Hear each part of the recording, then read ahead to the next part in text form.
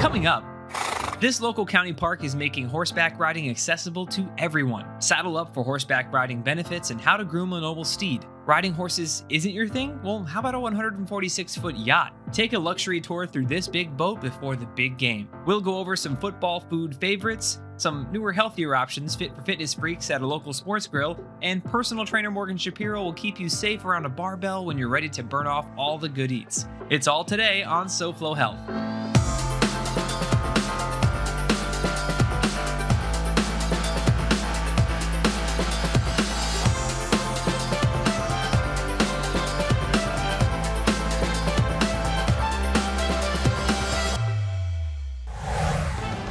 If there's one thing we can agree on, it's that the game happening later on today is not associated with health. Well, maybe the athletes, but definitely not the food and drink. Hello and welcome to SoFlo Health. I'm Hunter Franke, and if I tried to turn the game, which began in its current incarnation January 15th of 1967, between the Green Bay Packers and Kansas City Chiefs in Los Angeles into a healthy food event, well, that would just be silly. We all really know that the day is about good food, good football, and beer. And what if I told you, though, that there's a place that's been challenging that trend since the 1980s? You can have yummy food that's also good for you, or at least won't make your doctor yell at you after the big game. That's why we're at Quarterdeck today, to show you some of the options that they have where you can enjoy some classics or try something new and maybe look out for your health a little bit. Either way, let's get inside because, after all, the game is just in a few hours.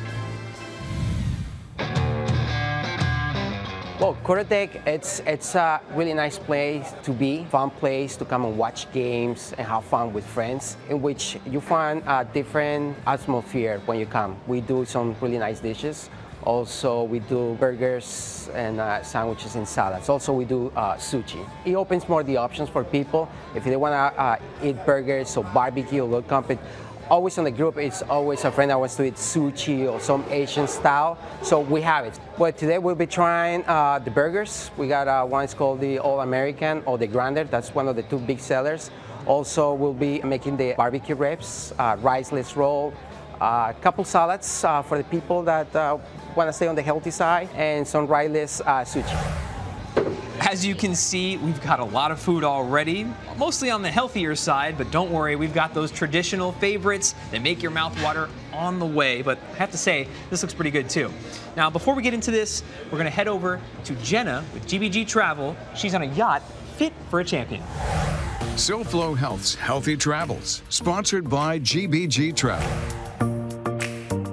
Hey everyone, I'm Jenna Mark on board the Big Easy, and what a beautiful day we are having here with International Yacht Company, better known as IYC, here in South Florida, and they have the biggest fleet of yachts in the world. Let's go check it out. Hi Heather, how are you? Hi Jenna, good to see you. Thank you so much for having us on board the Big Easy. You're welcome. So are you ready to give us a tour and show off this beautiful boat? Absolutely. We're here on the sun deck, which you can see is a very expansive space. We have a jacuzzi and surrounding sun pads. The boat accommodates 12 guests, so we have seating for 12 here. The nice thing about this table is it can also be made smaller by taking out the leaves if you have a smaller group, and it gives you more space on the sun deck. Well, I could spend all day up here, but I know there's so much more of this beautiful boat, so can we go see it? Absolutely. Come on, follow us. Let's go. All right, Heather, so this is the Sky Lounge? This is the Sky Lounge. We're on the upper deck, just aft of the bridge. This is a really intimate room where the guests can come to enjoy a cocktail, watch TV, play cards. It's a really nice gathering space. I mean, it's so cozy and it feels like home. How big is this boat? Because it is pretty big. The boat is 146 feet. She has 6 staterooms, so she sleeps 12 guests. The yacht was built in 2002 and refit in 2021. She was built at the Hockport Shipyard in Holland. Before we go see more of the beautiful parts of this yacht, how about some fun? I mean, anyone want to drive a yacht somewhere? Let's go. So, where are we now? We're on the main deck of the vessel. So we're standing in the formal dining where we can seat 12 guests, which is a really nice gathering place, although most people prefer to eat outside when they're on charter. Also, we have the main salon area, which is a wonderful place for the guests to gather with their family or their friends. And as you can see, this boat is very family friendly. It has a very warm, inviting interior and kind of feels like you're sitting in your living room of your house. So what else is left? So I'd like to introduce you to the chief stewardess, who can give you a better idea of what it's like to be on board during charter. It's different to having your everyday holiday where you have to share with other people, because on board you're sort of on your own, you're with a bunch of people that you prefer to be with. And I think the food, definitely the food, it makes a big difference. And we have a lot of water toys. For this particular boat, we have pretty much everything. It's been a wonderful day on board the Big Easy. Thank you to IYC for having us. Hunter, I don't know what your plans are the rest of the day, but I know what mine are. SoFlo Health's Healthy Travels, sponsored by GBG Travel. Hay is for horses, this is for us, and barbells are for Morgan when SoFlo Health returns.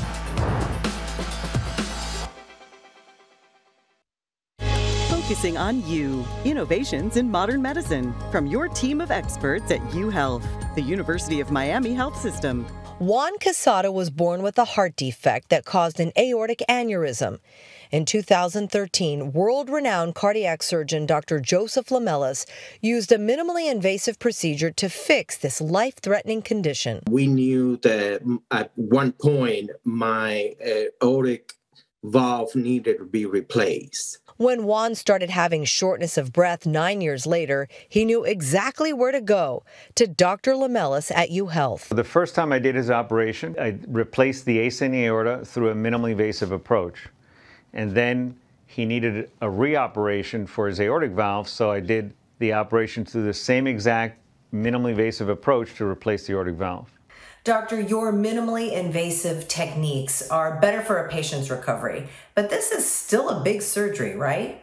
Psychologically, they progress a lot quicker because they don't feel that they've had a big operation, which in fact they did have a big operation, but it was done with techniques that are lesser invasive. Juan had his surgery on January 10th and was home in less than a week. He says never ignore symptoms, and if you need heart surgery, there's only one answer. Dr. Lamelas, he's the only one. He's the only one for me.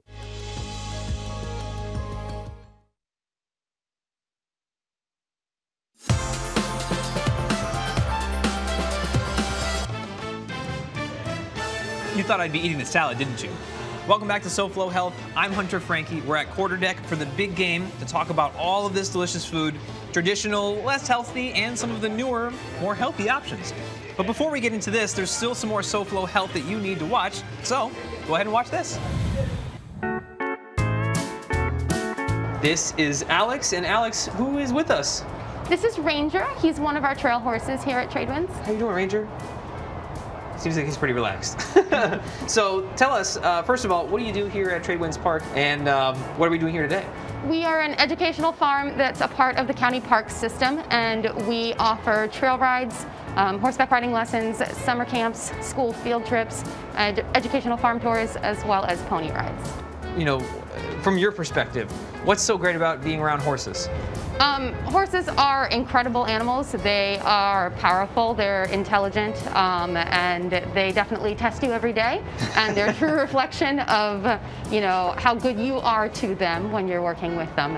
It's also very, you know, calming in the South Florida environment where it's so urban here to be out in such a nice area. Right. All right. Well, I won't make Ranger wait any longer. What do we need to do to groom him? So each horse has their own personal grooming box that we use, so that we don't have to worry about any skin issues being contaminated from one horse to another.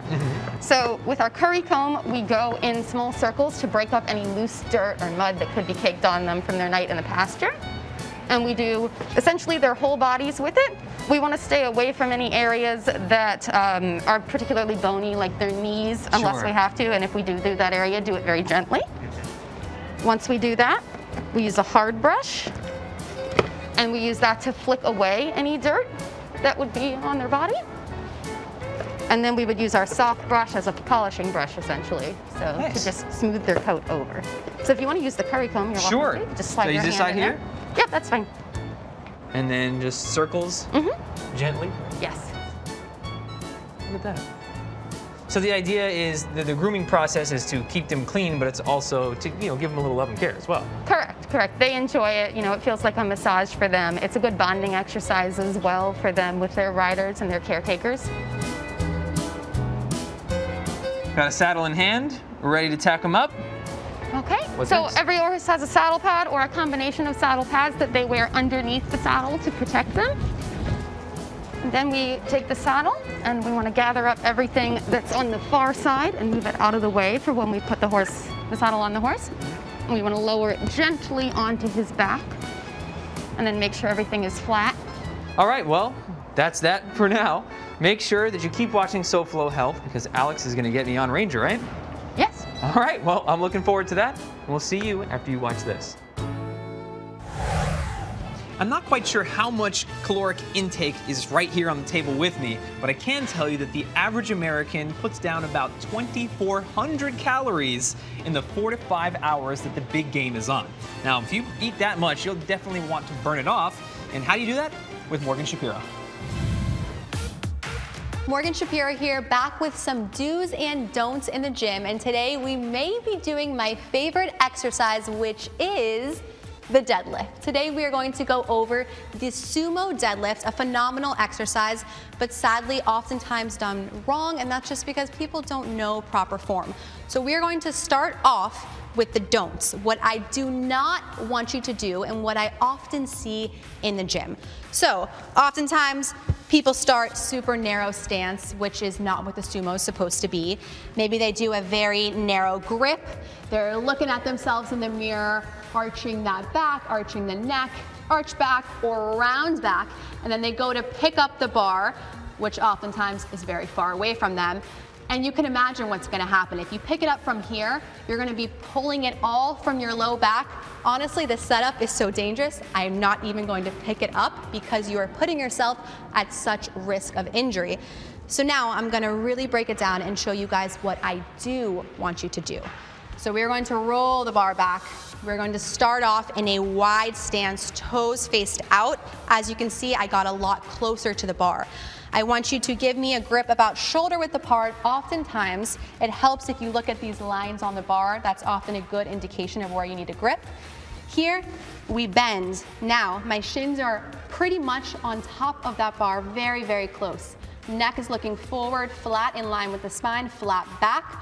We're going to squeeze the lats, squeeze the core, keeping everything flat, and we are lifting, coming up at the top, slow, lower down, and lift, come up, slow, lower down. Now when you come up, oftentimes trainers or good friends who are with you in the gym will say, squeeze your glutes at the top. Yes, you want to squeeze your glutes at the top, but not so much so that you arch your back and bring it forward. So really work to find that happy medium. These little details make a huge difference when it comes to proper form and execution. Now, speaking of little details, let's go over properly setting up the bar, because these little details also make a huge difference. So I want you to be aware to make sure your clip is pressed all the way against the plate. You don't want it out here, and you also don't want one plate not all the way pressed against the bar. You can imagine what's going to happen if you go to pick up that bar and one plate is not all the way in. You're going to feel a little bit uneven. So make sure you press that plate all the way in, gripping that clip all the way to the plates, and then you are ready to safely do the wonderful sumo deadlift. Thank you guys for watching. Get in the gym, pick some stuff up, and put it down. How many times would you have to sprint a football field to burn off all of this food? Find out the answer and how to ride a horse after the break on SoFlo Health.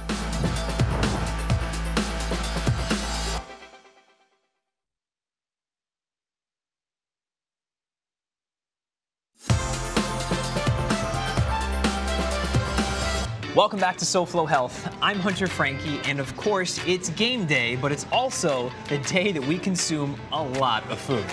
In case you're just joining us, we've been hanging out at Quarter Deck for the big game because it's a place where you're able to get your traditional bar food that you would be eating on game day anyway, but you're also able to get some other options that they've been adding as well. We've seen throughout the growth of SoFlo Health that many establishments have been adding healthier options because you have been wanting it, and now you've got it. But the question is, what do I do with all this food? The answer is I'm going to eat it, of course. Well, not all of it, because that would be absurd. But on SoFlo Health, we've talked to you about being able to enjoy your food and just knowing what you're eating. People like to categorize food as healthy and unhealthy food often, but the fact is it's just food. It's still calories, it's still micronutrients. It's a matter of what went into the process. We've always encouraged eating whole foods at home that you make yourself, but of course you're a human being that's going to want to enjoy themselves, so you're going to head out as well. So being able to say, all right, well, I really want to enjoy this burger, but I'd like to make the calories a little bit lighter on me. Well, maybe you don't get the bacon and the cheese. If you want that for the taste, of course, get it and enjoy it. But that's where a lot of fat is going to come from, where you have more calories per gram of fat than you do in, say, a carbohydrate or in a meat. When it comes to these rolls, they might be a lot easier on your body if you're somebody that doesn't digest fat as well, or if you want to keep lower on the carbohydrates, because that is available to you here. But something I bet you wouldn't expect is some higher sodium content. If there's soy sauce on something, that's a lot of sodium. So that doesn't mean that you shouldn't eat it. It just means be aware of that, because if keeping low salt is one of your goals, then maybe that's not the option you'd pick. Maybe you go for something more like the poke bowl over here, which is a great, well-balanced meal that we've seen so many times here on SoFlo Health, but we're happy to have it as an option at a place where normally we might not be able to. Let's talk calories for a second for those of you that are concerned about that. I don't know the particular calorie content of what's on the table with me. I'm sure you can find out, but I can tell you that the average poke bowl is about 500 to 700 calories. And the average bacon cheeseburger without the side is about 780 to 1,000 calories from what I've been able to research. And that's a stark contrast, certainly. But we'll go on the conservative side and say that they're maybe a little bit lower than our estimates. And if you think about it, that few hundred calorie difference is basically a small bag of potato chips. So if you're doing it just for the caloric intake, you might as well pick whichever one you'd rather have to enjoy for the meal and the taste than the calories at that point. Stick with me for some silly football math. The average athlete can sprint at about 15 miles per hour, which would cover a football field in about 14 seconds and burn about 22 calories. So give or take 10 sprints of a football field is about 200 calories burned, and that was actually done in a real study. So what about the food that we eat then? Well, theoretically, you could eat this poke bowl, which is about 500 to 600 calories, and burn it off in 30 sprints of a football field in intervals. And if you ate a burger like this one with the sides that maybe totaled you up to about 1,200 calories with your drink and whatever else that you're having, then you would have to do double the work, which would mean about 60 sprints of a football field in intervals. Now, am I saying to go do this right after you eat on Sunday? No, definitely not. If you're wondering how I got to that conclusion, there's a Colorado State University where some researchers figured out that if you sprint in intervals totaling 2.5 minutes, you can burn about 200 calories. And that's where we got all that information from. Now, I'm going to pick some food out here to try, but while I do that, listen in to the chef to find out what it's like here on game day. Well, game day, you gotta make sure if you guys come in here, you guys gotta be early because we're known for those days, screams. Make sure you got your right spot. We're here, we had a nice outdoor patio inside, and we have the 2-for-1 also promotion going. Sometimes we came out with a nice special, so we have a wing day, a beer day, just for these people who really know us for game days. So they'll come. Burgers, chicken wings, sushi, salads, for pretty much I can say we try to have it all. Thanks, Jonathan. We've done plenty of talking about the food today, so I'm just gonna taste it and we're gonna move on with some SoFlo Health. Choosing the poke bowl because of course I would. Go ahead, roll your eyes all you want. Looks delicious. Let's see how it tastes. Try and get a little bit of everything there. Here we go.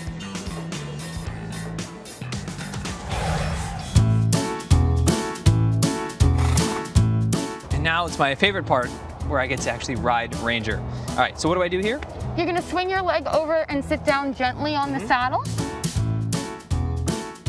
Interaction with horses has been known to have therapeutic benefits for many types of mental maladies, from kids with ADD to veterans with PTSD.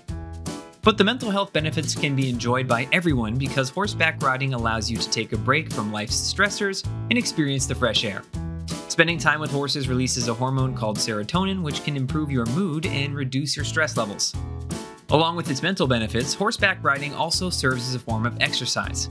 Not only are you burning calories through regular movement, but you're also performing an isometric exercise by using your muscles to stabilize yourself on the horse. This improves your core strength, balance and coordination, and even increases muscle tone and overall strength. There is not a muscle horseback riding doesn't strengthen. Outside from core muscles, for example, riding engages your chest, arms, and legs. After all, these work together to keep you from falling. And there's no need to worry about lack of experience. Places like Tradewinds Park and Stables cater to all skill levels, from beginners to experts. Taking a break from all of the food at Quarterdeck, I've been wondering about owls, specifically superb owl facts. And it's been said that owls can turn their heads 360 degrees around. Is this true? You can find out when SoFlo Health returns.